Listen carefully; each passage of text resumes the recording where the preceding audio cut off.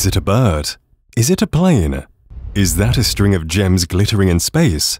Scientists are baffled by the newest discovery made by the James Webb Telescope. We're talking about ancient galaxies formed billions of years ago. Let's just say, it's all beyond our wildest imaginations.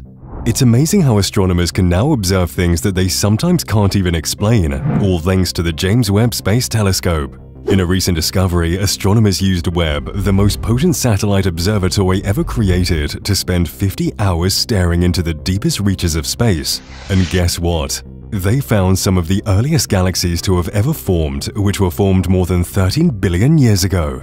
Honestly, it's a remarkable achievement to capture such a rich cosmic landscape with the most unique objects that humanity has ever seen. The research also shows that these ancient galaxies released an extraordinary quantity of energy into space, 10 times more than astronomers had anticipated. How these galaxies came into being is the key question on the minds of astronomers. Mysterious dark holes? Dying stars? Well, there's one thing we do know, and that is, this might be the earliest piece of the cosmic web that has ever been found. You see, the Webb telescope is a very sensitive device that can record some of the most distant light in space. Because infrared light has longer wavelengths than visible light and can't be seen by humans, Webb is our trusty old friend. As the cosmos grows, old light is stretched, which means it has changed and redshifted. So, JWST was able to find the energy produced by galaxies. In fact, 44 galaxies that probably formed in the first 500 million years of the cosmos were found by scientists through it. This energy was initially released as ultraviolet light, but it has since been extended to infrared. The gigantic, gas-filled tendril made up of 10 densely clustered galaxies that spans 3 million light-years has amazed scientists all over the globe. And it's not just because of the fact that it looks like a pearl necklace dangling in the sky. But what exactly are we looking at? It's believed that this filament was created some 830 million years after the Big Bang, when the universe was still very young. It's anchored by a superluminous celestial object with a quasar, a supermassive black hole at its heart. The tendril was initially spotted by scientists because of this brilliant black hole. The data from the James Webb Space Telescope also gave us insight into how early supermassive black holes control star formation in their host galaxies. For years now, scientists have been hard at work to learn how the first black holes affected the galaxy. Black holes act as gravity wells to gather matter and occasionally hurl it far out on cosmic winds. These winds whip up around extremely active quasars and are thought to have contributed to the formation of the cosmic web. Even as the winds carry them across the universe, gravity maintains the links between these strands of stars and dust. Now, these winds can also affect the creation of a star and travel far beyond the black holes themselves. So this discovery implies that winds can basically inhibit star formation in the host galaxy, influencing the development of that galaxy. Such winds have never been directly observed this early in the cosmos, and we can observe the size of these winds reaching across an entire galaxy and affecting its evolution in the data gathered by Webb. Using cutting-edge technology, astronomers have created simulations of how the cosmos has changed over billions of years, starting with the creation of the first stars and galaxies and ending with the production of the necessary organic components for life. But no simulations predicted such severe UV energy releases. What could be the reason behind this unexpected discovery? Well, scientists think that young, active stars that are far hotter than the Sun are spewing energy into space. But supermassive black holes, which are objects with hundreds of thousands to billions of times the mass of the Sun and are typically found at the heart of galaxies like our Milky Way, could also be the source of this ancient light. But this raises the question, where would those supermassive black holes have come from? It's like the JWST giving us far more questions than it's giving us answers. But these new directions in research are intriguing, to say the least. How could such massive objects with gravitational fields so strong that even light cannot escape have originated so quickly and early in the history of the universe? The majority of black holes are made when stars explode, but could there be another way that these black holes were made? But here's what we do know.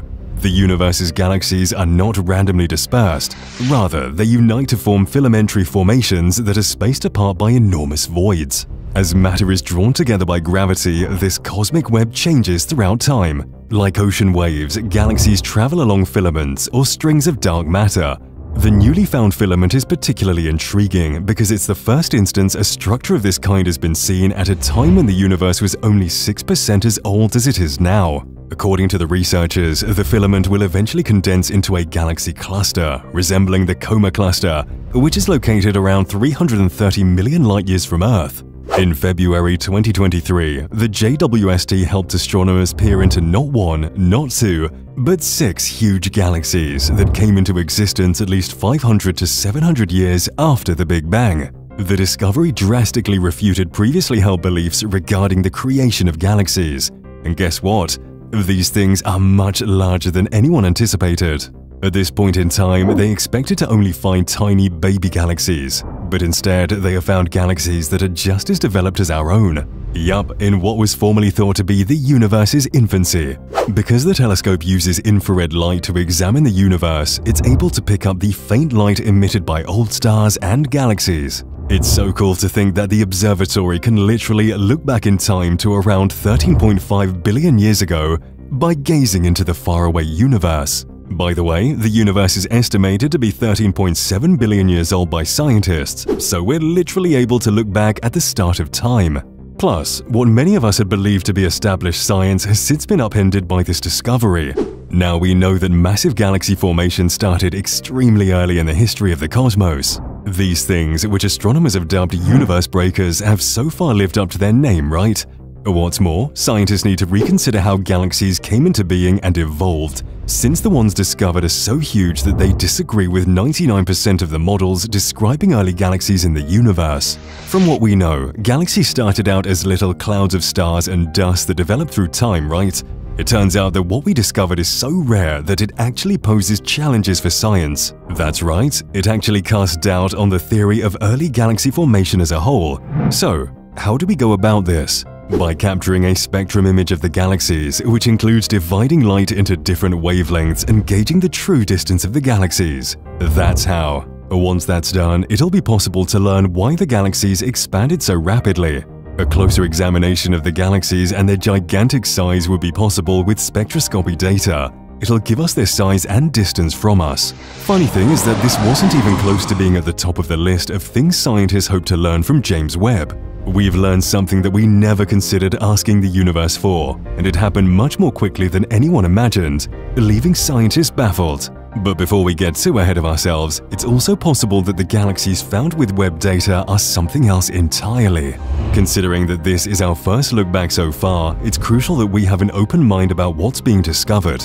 Although the data suggests that they are most likely galaxies, some scientists believe that there is a chance that some of these objects could actually be hidden supermassive black holes. Still, however much mass is found, the known mass of stars at this moment in the history of the universe is up to 100 times larger than we'd previously believed. So, could we be wrong again? According to another study that came out in June 2023, these very young galaxies displayed intricate structures and star formation clusters as early as 600 million years after the Big Bang.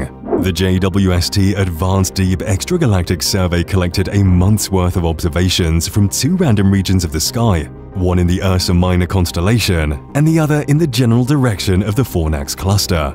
And guess what? Over 700 young galaxies were discovered in that area, which will give us more insights into the early universe. This is an exciting point in time because it seems like Webb is literally opening our eyes to newer dimensions. The earliest galaxies we could observe up until this point merely looked like tiny smudges. Those smudges were millions or possibly billions of stars from the early universe. Now that we can observe that some of them are extended objects with observable structure, 93% of these newly discovered galaxies were never seen before. Brace yourself for what's ahead. Let us know in the comments below what you think of JWST's newest findings, and make sure to subscribe for more. We'll see you in the next video.